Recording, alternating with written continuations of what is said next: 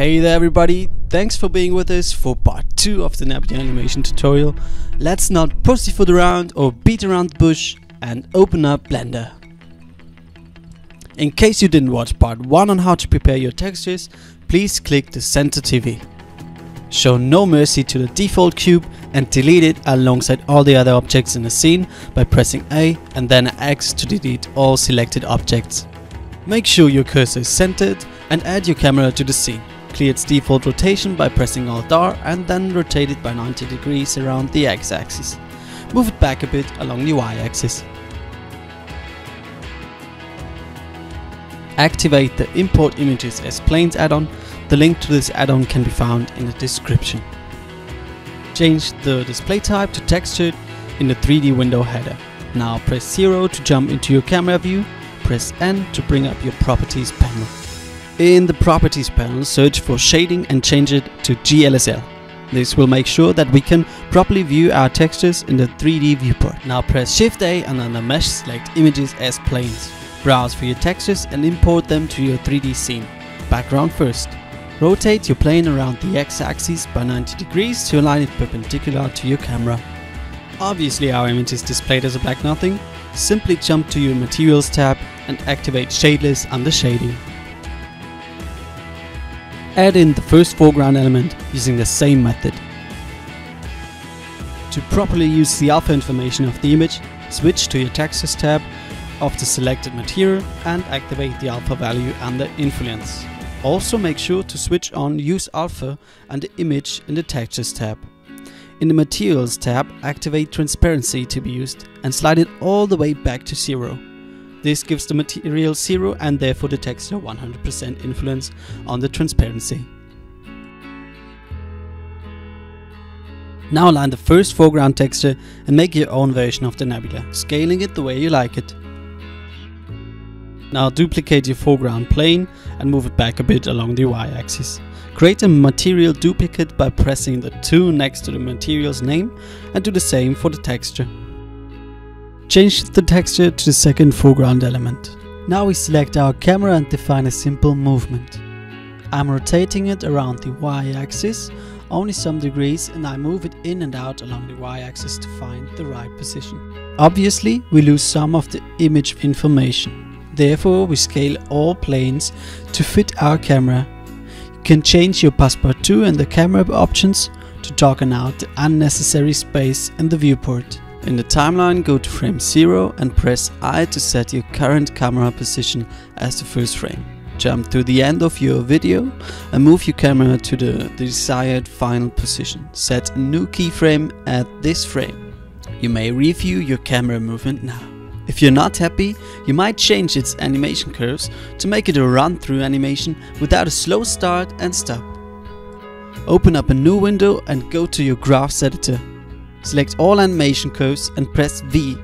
Now select Vector to make it a linear or constant animation. In case you didn't set more than 2 keyframes, the animation should run smooth now, without a slow start and a slow stop. Let's add some space dust to our animation. For compositing reasons, enable layer 3 in the 3D window header and add a cube. Add a particle system to the cube and name it Dust Particles.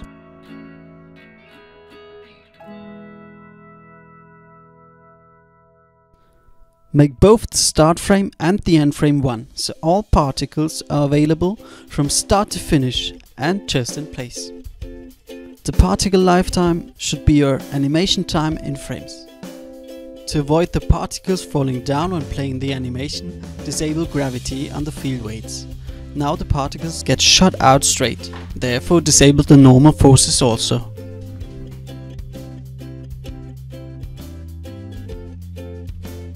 Under Physics, we will add some very subtle Brownian movement.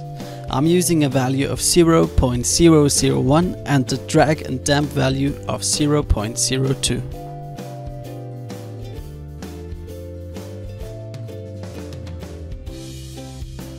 Finally, change the particles to be emitted inside the volume of the cube and select Even Distribution and Random. You also don't want your emitter to be displayed when rendered. Disable it therefore in the render option of your particles. Now it's time to bake your particles. meaning this will save the subtle movement on your disk or in a temporary directory depending on your output settings. With the cube selected, go to the Materials tab and hit New. Name the material Dust Particles. Change it to Halo and put in the values as shown. Alpha around 0.08 or 0.15, size 0.21 and add 0.1.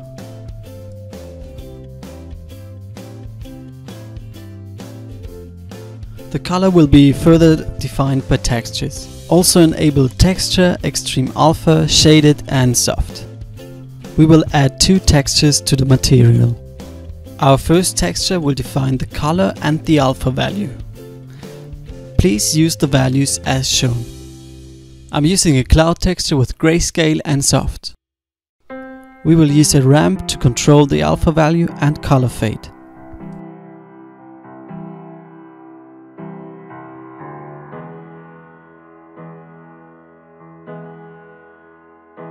The mapping is generated cube,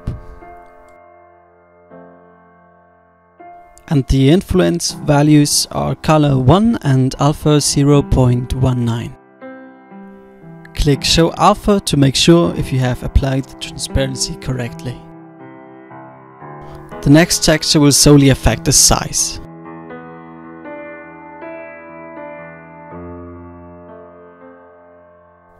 Again, it's clouds with a ramp of an alpha 0 to an alpha 0.01.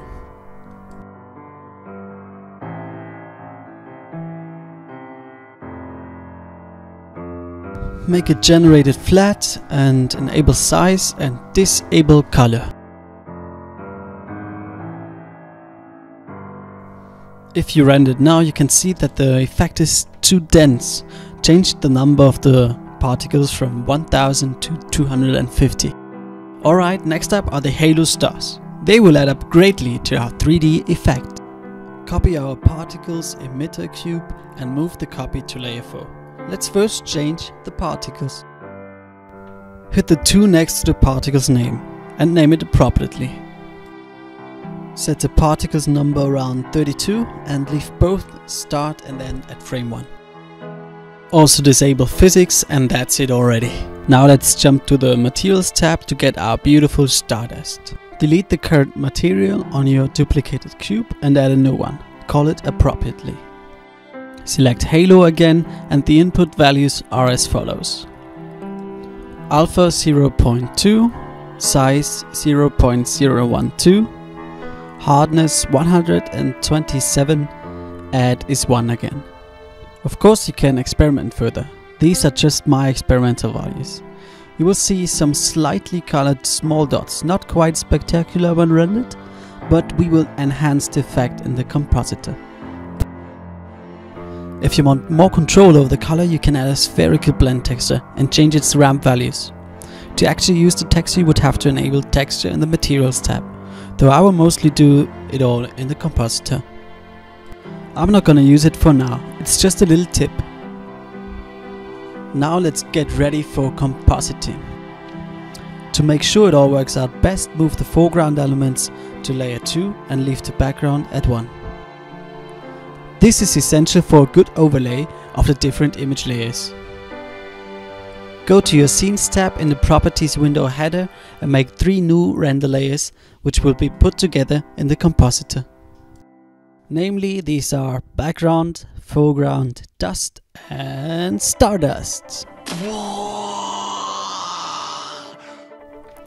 Now allocate every render layer specifically to the layer its objects are on. Left of the layer input you can see Scene, which shows you which layers are selected in your current scene.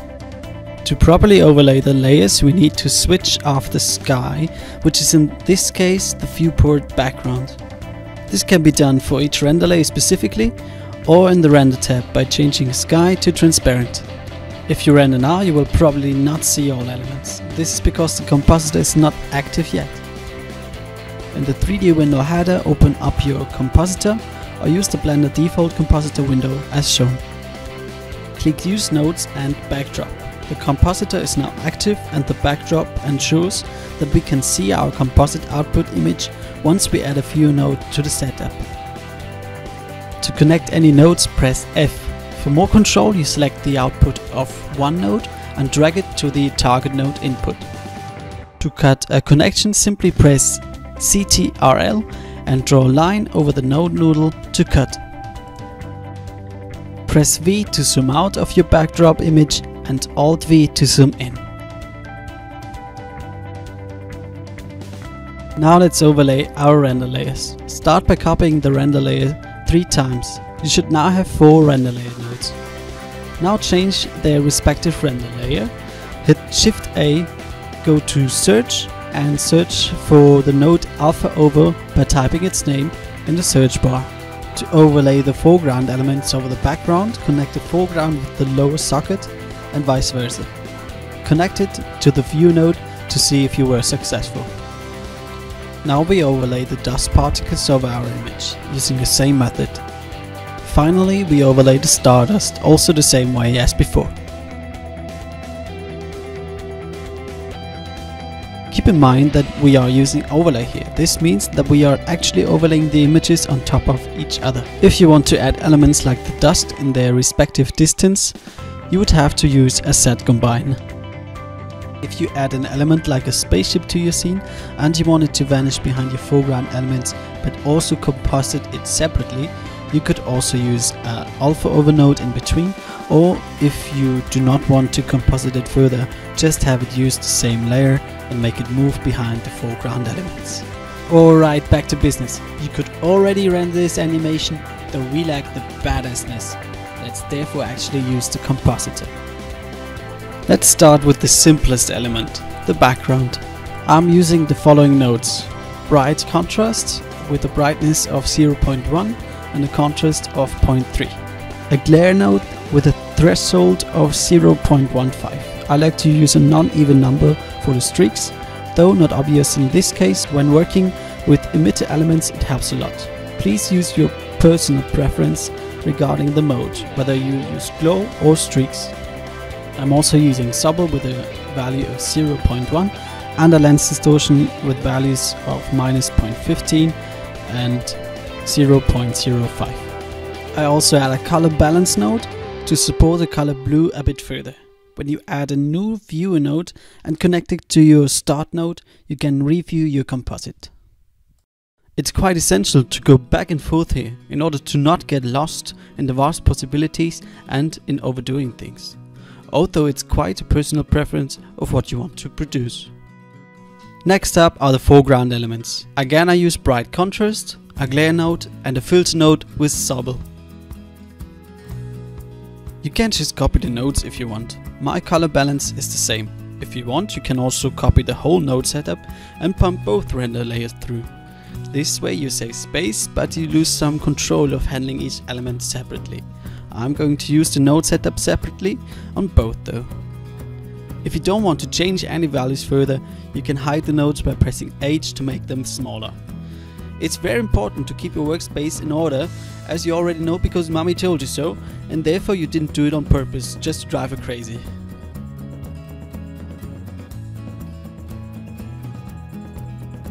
Once again, you can copy the nodes and arrange them before the dust particles render layer. Change the threshold to 0 for your glare node. A high Subble value may affect the image interestingly, but I'm using a value of 0.255 here, changing it to Laplace also. Find your desired color by changing the dots in the color wheel of your color balance node, so it all mixes together nicely.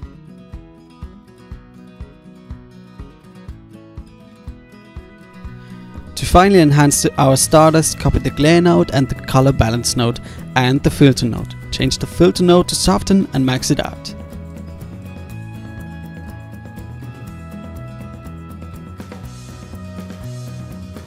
If you want them to be bigger, adjust the size in the materials tab for your halo stars, though I like them to be a more subtle addition. Now you can add another color balance node to influence the composite in total, in case you want to give it a even more different color mood compared to the original image. Once again, I'm slightly supporting the blue tones.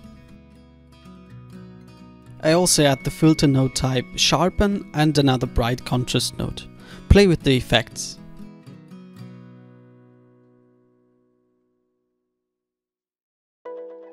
Finally, we add a vignette to the image. Add a lens distortion, a morph node and a blur node.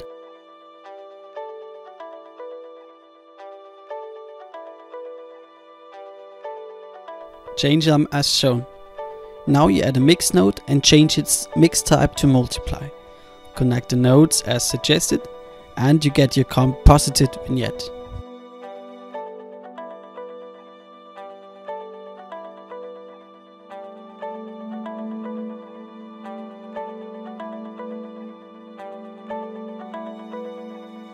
Changing the factor value will de or increase its opacity.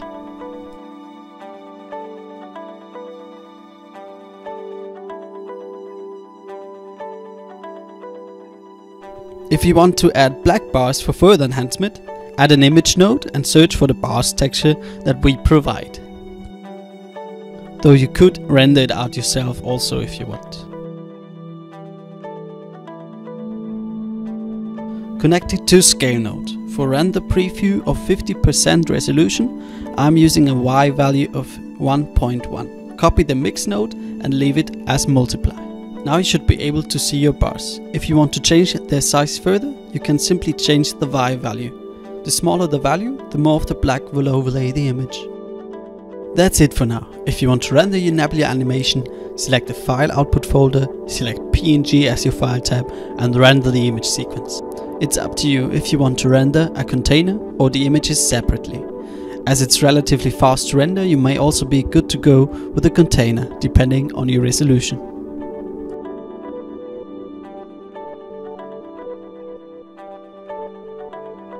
If you want to review your work quickly, render the animation with less than 100 or 50% resolution. If you render lower than 100%, be aware though that the black bars will change respectively.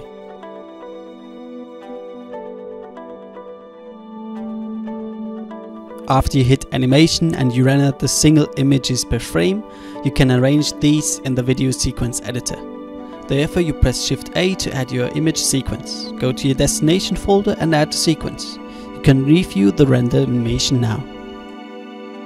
If you want to upload your video to YouTube, I suggest to pack the sequence into MPEG-4 in case you rendered in 1920x1080 resolution. So change the output files again. If you render now, the image sequence in the video sequence editor will be used and packed into MP4 container. Add your destination output. Bam guys! There's your very own Nebula animation. Congratulations, Blender astronaut. The sky is your limit no more. Thank you everyone for staying with us. We would love to see your rendered nebulas, so maybe share some links on our fresh new website or join our Facebook page. If you come up with a really good animation, maybe we can collect these and put them together for real for the Blender community. Thank you, I'm the MoonMan, wishing you a Moonacious time. Goodbye.